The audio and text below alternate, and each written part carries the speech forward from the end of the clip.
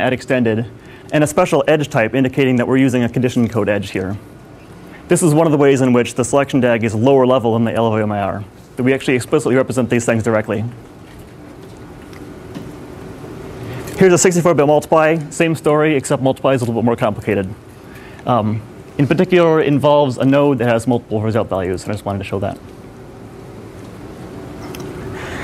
Legalize is heavily parameterized by the target, by individual target nodes.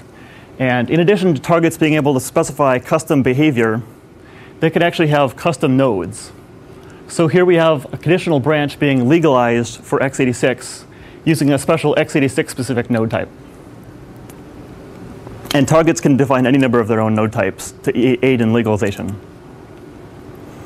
After legalization, we actually run the combine phase again because there's often more opportunities for optimization. One of the things that happened here, we were multiplying, our 64-bit multiply was being multiplied by the constant 101. That means that the high part of the multiply ended up multiplying by 0. That's obviously something we can simplify.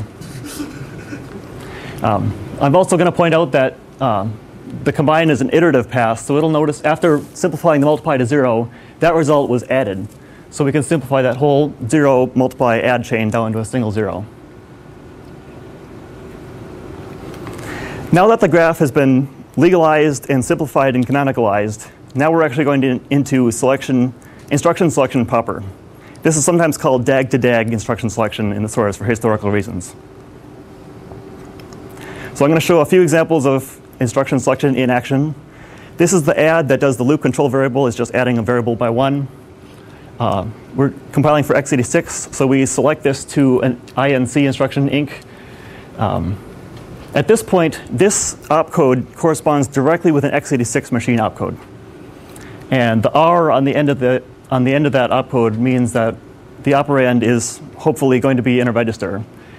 If we end up spilling the register, it could end up turning into an M. But for now, we're going to say everything is going to be in a register.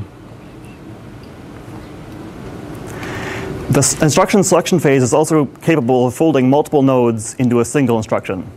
So here we have a floating point add and a load. And on x86, these can be selected into a single add SD. The R indicates that one of the operands is in register, and the M indicates that the other operand is in memory. You can notice that the add SD RM node has a lot more operands than the original add and load did. This is because instruction selection is also responsible for matching the addressing mode. So we'll actually climb up the tree of the SelectionDAG that produced the address and recognize adds and shifts and fold them into the addressing mode for the load.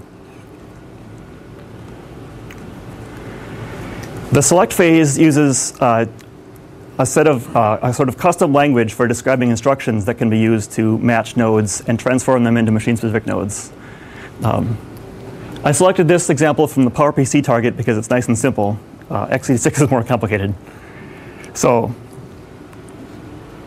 this is the basic description of an instruction, and there's lots of these. And there tends to be, in many instruction sets, a lot of redundancy. So we use a simple macro language. dform2 is a simple macro expansion for a common type of PowerPC instruction. And 14 is a parameter telling the telling the code generator an opcode to use when this is being JITted. So we're actually going to be building up information about the binary encoding of the instruction with this. We also have operands indicating the output parameters and the input parameters. This is actually a string for the assembly printer. It will actually fill in the $ things, much like a printf will fill in format specifiers with individual registers and the actual immediate value. In this file, we can also have scheduling class information. So this is in the int general scheduling class. And then finally, we have a pattern to match. This is at the heart of how instruction selection works. Is it actually matches this sort of pseudo-Lisp-like syntax with a tree in the DAG, and it will match it into this instruction. After we've selected the machine opcodes that we want to use, now we go into the schedule phase. At this point, we use a significantly simpler graph.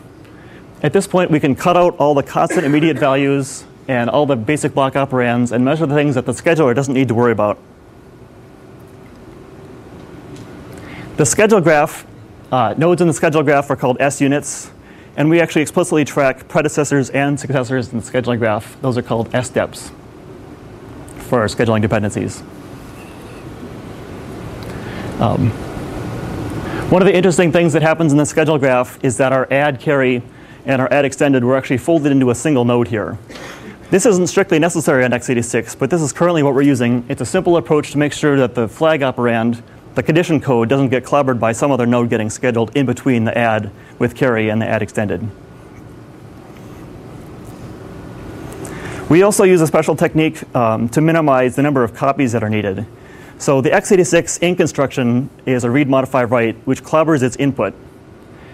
In order to avoid nodes that need to use that input requiring a copy to get the original value, we insert special dependencies into the scheduling graph to tell the scheduler, put every node that needs this input register above this inc so that they don't have to have a copy.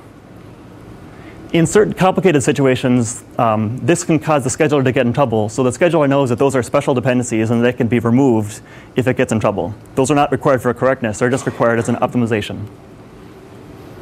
So the scheduler's job is to do a topological sort in this graph, and I've shown a sample select schedule.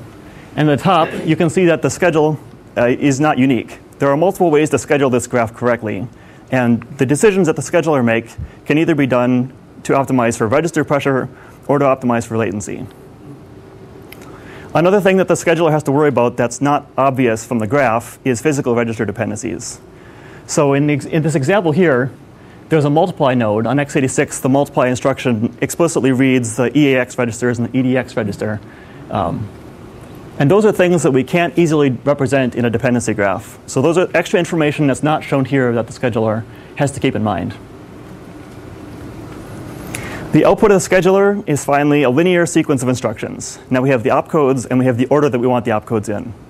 The final task here is to fill in all the dependency edges with virtual registers, and the result is something that's ready to be handed off to register allocation. So the SelectionDAG framework is capable of doing a lot of things. We're hoping to make it do a lot more things in the future. Coming very soon is a new legalized types infrastructure that's being worked on by Duncan Sands. What this is going to do is split the current legalize phase into two parts. We're going to legalize types, like the I64, separate from legalizing operations. For example, like a target that does not have an integer divide instruction, but has an alternate sequence that could be done. That's legalizing an operation. That will be split into a separate phase. We're also looking at extending the SelectionDAG framework to handle single entry, multiple exit regions. Currently, we can only handle single blocks at a time. We'd like to handle larger regions to get more optimal instruction selecting and better scheduling. And eventually, we're looking at having whole function SelectionDAGs. This will require a lot of scalability work because we're going to be representing